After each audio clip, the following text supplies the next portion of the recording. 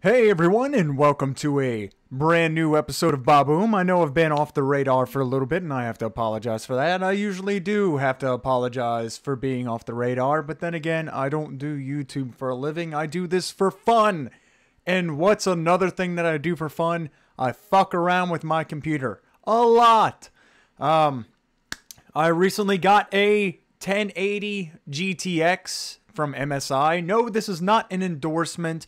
This is not a paid advertisement. I am simply telling you the brand and the card that I have received. I also updated the case for my computer because I was originally running dual 780 GTXs, and the 700 series by Nvidia tends to run pretty hot. The architecture is not that great, and to be honest, the cards were feeling kind of dated. So I decided to take the plunge. I had some extra winning money from a few bets that I did, and voila, here we are. So I decided to test this baby with a few benchmarks, try and really see what I could throw at it. And right now what you're looking at is the MSI 3D Mark Flame benchmark, I think it's called. And it did pretty well. It got a score of about 16,000. There are some people out there with complete monsters that get like 75,000, and they cool their computers using liquid nitrogen and shit. Like, give me a break, right? Those are the people that have shit tons of money. But this is just me with an upgraded card, and I just kind of wanted to push it to the test. Now, a few things that you gotta kind of realize whenever you yourself want a new video card, and I get asked this a lot, or I'm told this a lot, is I'm saving for a new video card. How do I do it? I want a new video card. I just can't. Well, you can. You need to save. You need to set the priorities on what exactly you're buying. So think about it like this: you have lunchtime, right? And you go to Subway. You spend $10 a day on lunch, getting a drink, getting a sandwich, chips, whatever. That's $50 a week if you're working 5 days a week. Then that's $200 a month. Within 3 months, you could have $600. And that's just from lunches. Imagine all the other extra spending that you do throughout the day. Maybe you want to buy an energy drink or a snack from a gas station, and it all just adds up. But it's not just as easy as buying a new video card. There are several things that you need to take into account when it comes to video cards, and you have things like power supply, and you have the connection itself from the video card to the rest of your computer. The power supply needs to reach a specific minimum for the video card, because think about it like this: if you have too small of a power supply and you try to use a video card that uses 100 watts more, right? What's going to happen is your computer is going to shut off. The video card is going to be trying to draw power, and your computer is just going to be like, whoa, the power supply just can't dish that out. It just can't. So it shuts off, or sometimes in even rare cases, completely fries it. So you want to make sure that you have a video card that meets the minimum requirements.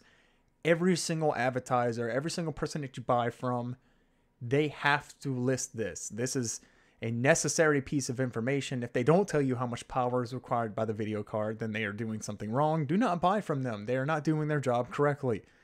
But you can always do your own research from the actual retailing site, like NVIDIA or AMD, depending on who you're planning on buying from, and they will tell you the minimum specifications. The other thing you have to worry about is the connection.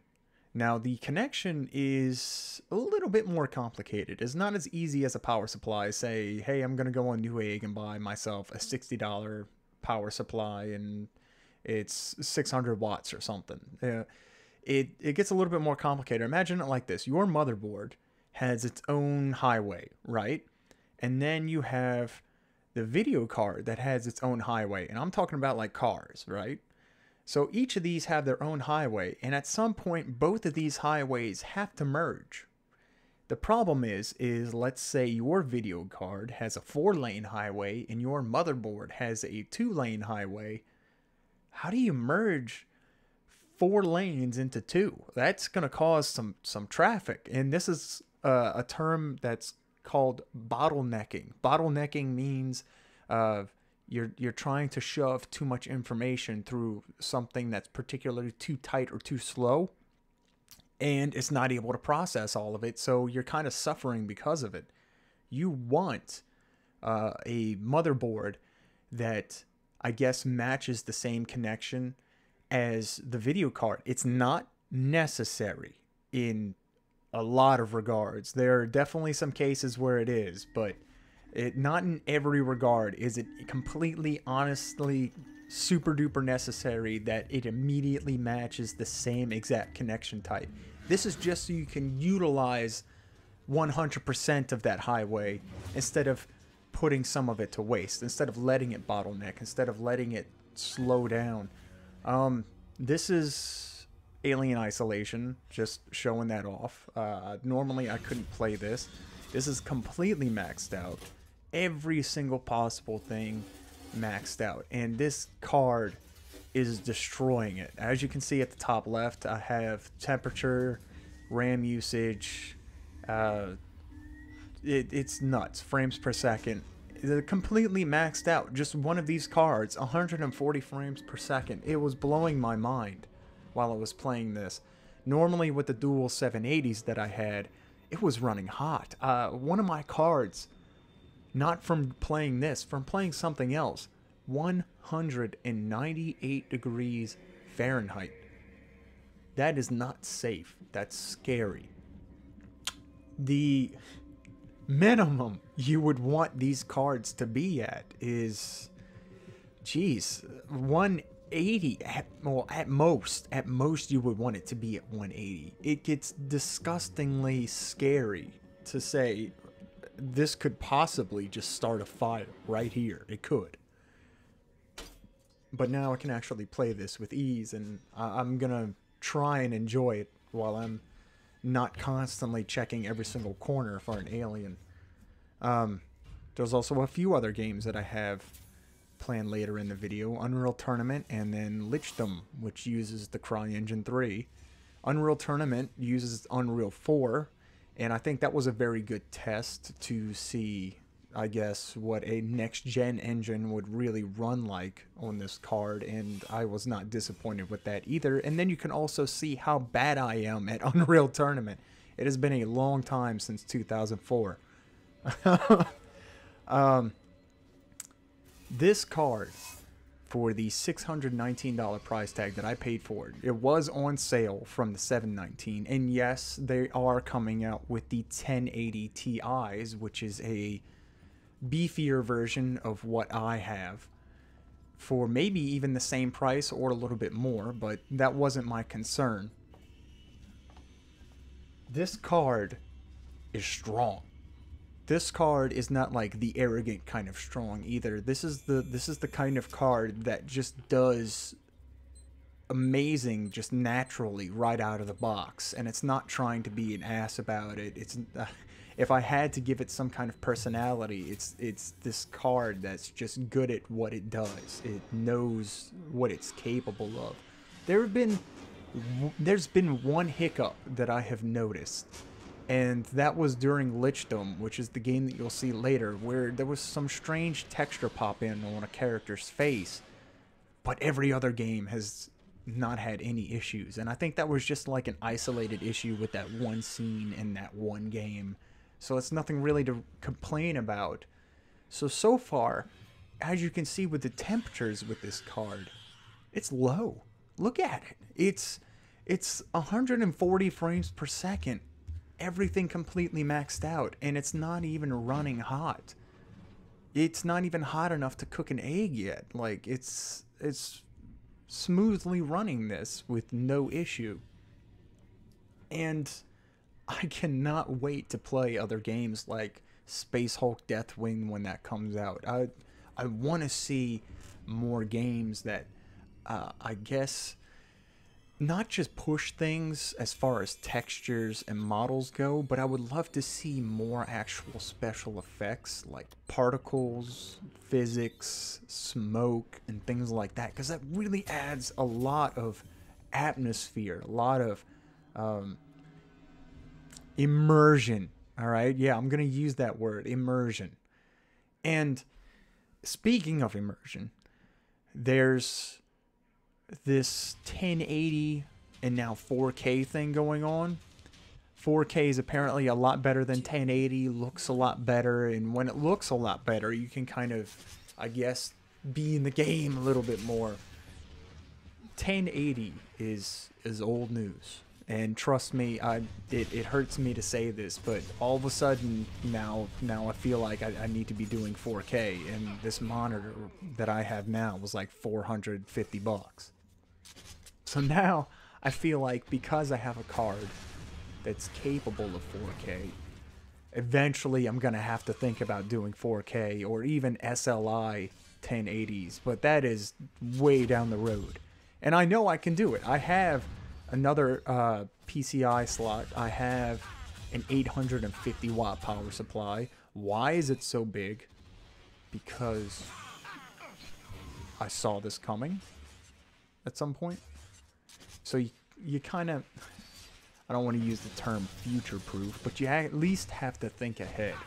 You can't just say, oh, I want to buy a new part and then the whole computer would work just fine. Some people out there actually don't have that pleasure of being able to just upgrade their computer because their computer already is just so incredibly crappy they can't do anything about it. So do the best that you can. If you feel like you can't upgrade the computer you have now, go to a place like PC Part Picker. Try and customize your own computer. Learn, because you are not going to suffer from learning how to build your own computer. Going on a website like Dell or Alienware or HP or even Newegg, CyberPower, all these other places, and just buying pre-built ones. You're still just going to always rely on pre-built, that pre-built mentality where you're willing to pay extra money for someone else to build you a computer. You don't need to do something like that. It's ridiculous. You could easily learn how to plug these two things together. You know Terry Crews, the big buff black guy from all the Red Spice commercials, or what is it, Red Spice, Old Spice?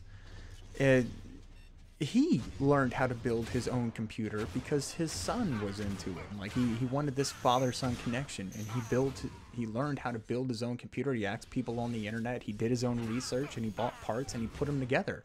He learned how to do it. You wouldn't expect him to do that, but he did. If he can do it, you can do it. I mean, he's like, what, a 40-year-old guy who's never touched computers in his entire life, and he decided to put the money and time forward and learned it? Come on. You may not have the money, but at least got the time. Oh, does this part match that part? Yeah, sure. What's the minimum power requirement for this part? Well, okay, well, I'm going to need to match that with this power supply. It does not get that difficult. It really does not. You can only benefit from this, especially when people ask you, you know, oh, well, I don't know anything about computers. You know how smart you sound when you stand there and you say, oh, yeah, well, I build my own computer. Oh, well, you know everything about the computers, you know. Well, all of a sudden you're putting this positive light, you know, you're the computer guy, which can be a positive thing in a workplace. Oh, man. As you can see now, not to veer off track here, I suck at Unreal Tournament, and these are bots on God knows how low of a difficulty, so I'm trying my best here. I did have some other footage earlier, but I accidentally deleted it. Oh. Honestly, do what you can. Save what you can. I'm tired of hearing people, I'm saving for a new graphics card, and they just never get it, and they never pull it off. It's possible. It 100% is possible. Just try. Just stop excessively spending. You don't always have to go to the movies. You don't always have to buy dinner. You don't always have to buy lunch. Make your own lunches, whether it just be a sandwich or something. When friends ask you, how come you're not doing this specific thing because it costs money, say, hey, look, I'm saving up for something. I need that, like, or I really want that. You don't have to really justify why you're saving up for something. People understand that. They've done it before themselves. Right now, you're looking at Lichdom, which is a spellcasting game in the Crysis 3 engine. Beautiful game. Lots of particle effects with the spellcasting, lots of shadows, lighting. So I decided to re-download it because it originally ran my system hot, but I said, hey, look, it's 1080, let's give it a rock and look at it. This is after maybe an hour and a half of playing. It's not even at 150 degrees, and it's been running over 100 FPS the entire time. All these lighting effects, particle effects. This card is a beast. It's not the biggest beast. It's strange to say that even despite seeing all of this, the computer can run better. Like, these games somehow can run even better. Even though it's already completely maxed out and 100% can't look any better than this, or possibly play any better than this, those digits at the top left of that screen can be better. And that's I guess where that mentality comes from, because it's kind of like people who soup up their race cars and all this other kind of stuff. It's just something that they enjoy doing. You know, they want that extra, they want to go that extra mile. Oh man. So I'm not really going to harp on this whole PC console thing or anything like that, but as you can see, PC does have this edge, and you are going to be left behind if you don't at least somehow teach yourself just a little bit on how to, I don't know, customize or build or something. There's gonna be this time where you're gonna be like, damn, I really wish I knew what I was looking at when it came to video cards, and you're gonna be thinking of me. You're gonna be thinking of me.